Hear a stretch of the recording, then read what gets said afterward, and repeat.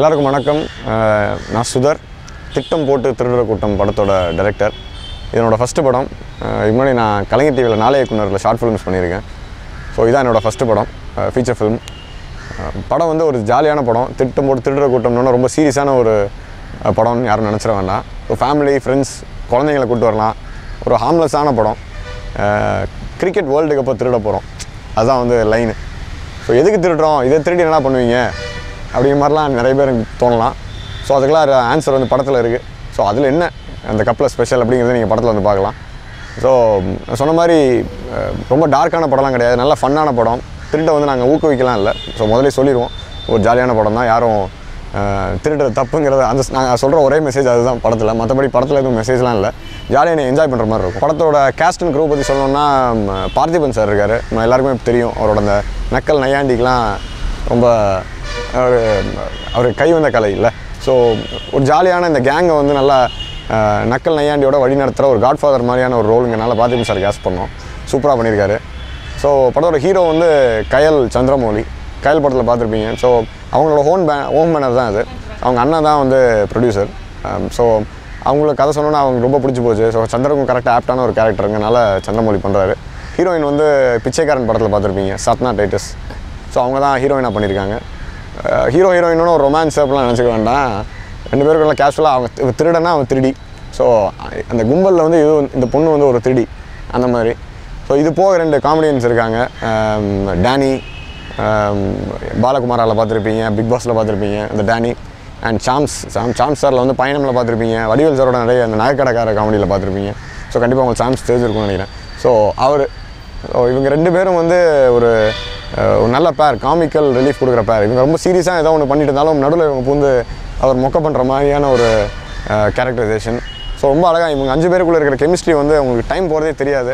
படமும் வந்து ஒரு 2 மணி நேரம் கூட கிடையாது, less than 2 hours, 1 hour 57 minutes தான்.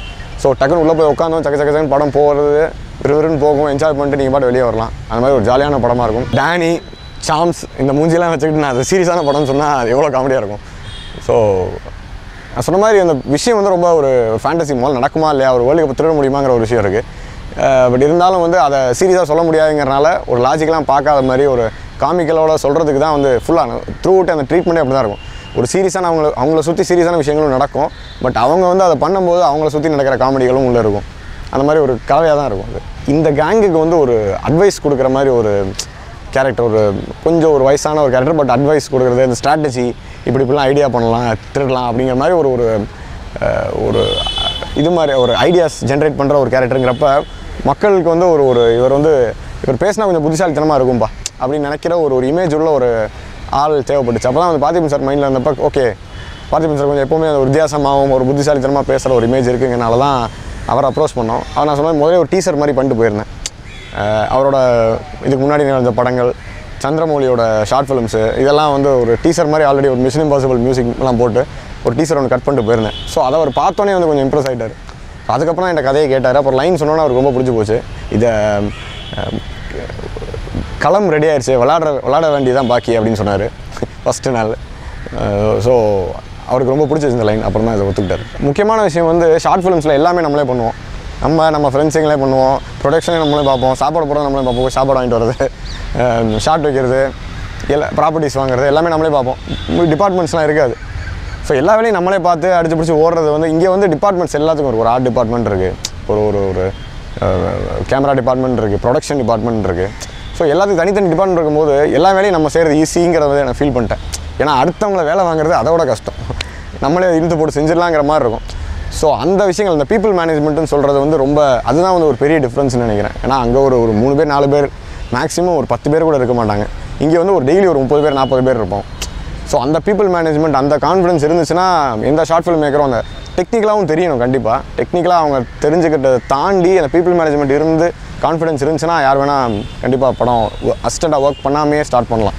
பட் அந்த மெயினாக வந்து ஏன் அந்த அசிஸ்டன்ட் டைரக்டராக இருக்காங்கன்னா அவங்க வெறும் ஷார்ட் ஃபிலிம் மட்டும் இல்லாமல் அந்த ஒரு டெய்லி அந்த கும்பல் அதெல்லாம் பார்த்து அந்த மேனேஜ் பண்ணுறது, அதெல்லாம் தான் மெயினாக அந்த ஒரு அசிஸ்டன்ட் டைரக்டர் கற்றுக்கிறது. ஸோ அதெல்லாம் வந்து அவங்க ஆல்ரெடி ஒரு ஷார்ட் ஃபிலிம் மேக்கருக்கு அதெல்லாம் அந்த கான்ஃபிடன்ஸ்லாம் இருந்துச்சுன்னா அசிஸ்டண்ட்டாக இருக்கணும்னு அவசியம் இல்லைன்னு நினைக்கிறேன். பார்த்திபன் சாரோட இன்புட்ஸ் இல்லாமல் நிறைய சீனில் இன்புட்ஸ் கொடுத்துருக்காரு. பட் நானாக எழுதுனதே வந்து அவரோட ஸ்டைலே நிறைய அவரே படித்து பார்த்துட்டு நான் பேசுகிற மாதிரியே இருக்கேங்க அப்படின்னாரு.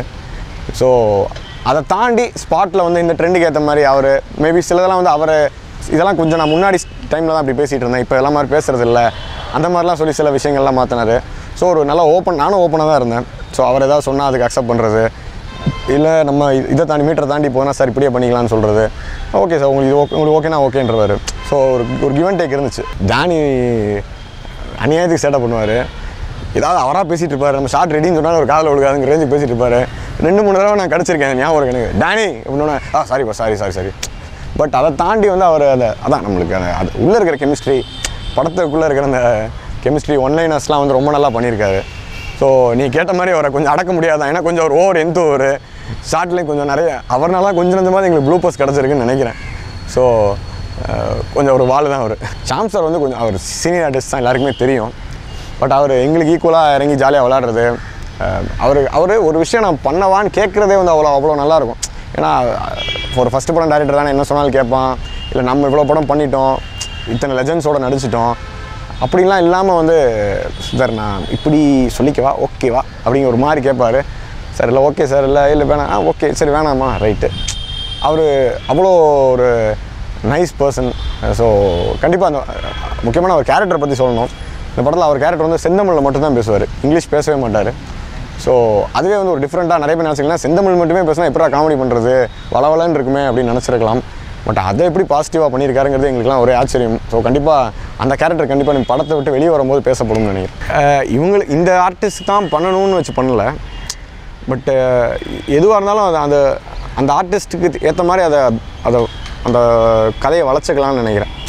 நம்ம ஒன்றும் ஒரு சரித்திர படம் எடுக்கல, அதை அப்படியே எடுக்கிறதுக்கு நான் இதை மாற்ற மாட்டேன், ஐயோ இந்த லைன் அப்படி மாறக்கூடாது, இந்த வார்த்தைகள்லாம் அப்படிலாம் இல்லை. நம்ம எண்டாவதே வந்து ஒரு சினிமா வந்து ஒரு பிஸ்னஸ். என்ன தான் அந்த கலை அதெல்லாம் தாண்டினாலும் கலை வந்து எங்களுக்கு தான், மக்களுக்கு வந்து அதை காசு கொடுத்து தான் பார்க்குறாங்க, பணம் போட்டு தான் எடுக்கிறாங்க. ஸோ எண்டாவதே அந்த பிஸ்னஸுங்கிறப்ப அது எதை சொன்னால் எஃபெக்டிவாக இருக்கும், ஆடியன்ஸுக்கு பிடிக்கும், என்ன சொன்னால் அவருக்கு ப்ரொடியூசருக்கு வந்து ஹாப்பியாக வருங்கிறத கண்டிப்பாக ஒரு கிரியேட்டர் மைண்டில் வச்சுக்கணும். ரொம்ப பியூராக நம்ம கலையை மட்டும் ட்ரீட் பண்ணக்கூடாதுனால இவர் இப்படி தான் பண்ணணும், அந்த படம் இப்படி தான் இருக்கணும்னா யார் அவங்களுக்கு என்ன சூட் ஆகும், இந்த கதையை அவங்க மேலே ட்ராவல் பண்ணால் அந்த கதையில் என்ன பண்ணால் அது அழகாக இருக்குங்கிற அந்த ஒரு சென்சிபிலிட்டி ஒரு டேரக்டருக்கு வேணும். சின்ன படம் பெரிய படம் அப்படிங்கிறது தாண்டி எல்லா படத்துக்குமே சிக்கல்கள் இருக்குது அது ரிலீஸ் வரத்துக்குள்ளே. ஏன்னா அது மக்களுக்கு தெரியாது, அவங்கள என்னதுலேயே வந்து படம் ஸ்டார்ட் பண்ணுறாங்க, நடிக்கிறாங்க, ஷூட் பண்ணுறாங்க, வெளியே வந்துடுதுன்னு. பட் அதை தாண்டி இப்போ காசு எங்கேருந்து போடுறாங்க, அந்தந்த பிஸ்னஸ் மாடல் என்ன, எப்படி ஒரு படத்தை ரிலீஸ் பண்ணுவோம், எங்கே கை மாதிரி எப்படிலாம் வருது, அந்த சிஸ்டம் பற்றி மக்களுக்கு தெரியாது. ஸோ அது சின்ன படம் பெரிய படம் தாண்டி இந்த சிஸ்டம் தான் எல்லா படத்துக்குமே. பெரிய படத்துக்குமே பல நாள் அப்போ அந்த காலத்தில் பொட்டி வரலன்னு சொல்லுவாங்கள்ல, இந்த காலத்தில் கேடிஎம் வரலன்னு சொல்லுவாங்க க்யூப்லேருந்து. அது எல்லாமே இந்த ஃபினான்ஸ் ஓரியன்ட், அந்த காசு ஓரியன்டான விஷயங்கள். ஸோ பெரிய படமாக இருந்தாலும் சின்ன படமாக இருந்தாலும் சரி, அதுக்கு பின்னாடி நடக்கிற அந்த பிஸ்னஸ் நடக்கிற விஷயங்கள் கொஞ்சம் கஷ்டம்தான். ஒரு ஃபஸ்ட்டு படம் டேரக்டராக வந்து இதை நம்ம எதுக்கு தலைக்கு எடுத்துக்கணுமா அப்படின்னு கேட்டால் வேறு வழி இல்லை. நம்ம இந்த படம் வெளியே வந்தால் தான் நம்மளோட அட்ரஸ்ஸு. அப்படிங்கும்போது இதுதான் ரியாலிட்டிங்கிறத புரிஞ்சுக்கிட்டு நம்ம பொறுமையாக இருக்கணும். சரி அந்த டைம் நம்ம என்ன பண்ணலாம், நான் நிறைய ஸ்கிரிப்ட்ஸ் பண்ணி வச்சுருக்கேன். ஸோ அந்த வெயிட்டிங் டைத்தை எப்படி நம்ம பாசிட்டிவாக யூஸ் பண்ணலாம், இந்த ப்ராடக்ட் எப்படி என்ஹான்ஸ் பண்ணிட்டே இருக்கலாம் அப்படிங்கிற அந்த விஷயங்களில் கவனம் செலுத்தணும்னு நினைக்கிறேன். இந்த படத்தோட ப்ளஸ்ஸாக நானே பார்க்குறதுன்னா ஏன்னா நான் ஒரு 200 தடவைக்கு மேலே பார்த்துட்டேன் படத்தை.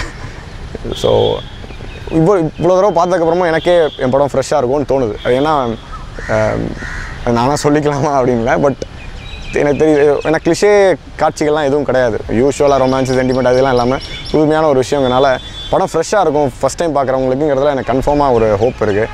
அண்ட் முதலே சொன்ன மாதிரி ஒரு தப்பான படம் கிடையாது, ஒரு ஹார்ம்லெஸ்ஸான ஒரு படங்கிறனால கண்டிப்பாக நீங்கள் ஃபேமிலியோடு வந்து பார்க்கலாம். அதான் வந்து இந்த படத்தை தேட்டரில் வந்து பார்க்கறதுக்கான ரீசன் நினைக்கிறேன். செப்டம்பர் 27 வருது, கண்டிப்பாக தேட்டரில் வந்து எல்லோரும் பார்த்து என்ஜாய் பண்ணுங்கள். தேங்க்யூ. உங்களுக்கு இந்த video பிடிச்சிருந்தனா please subscribe and share and like the video.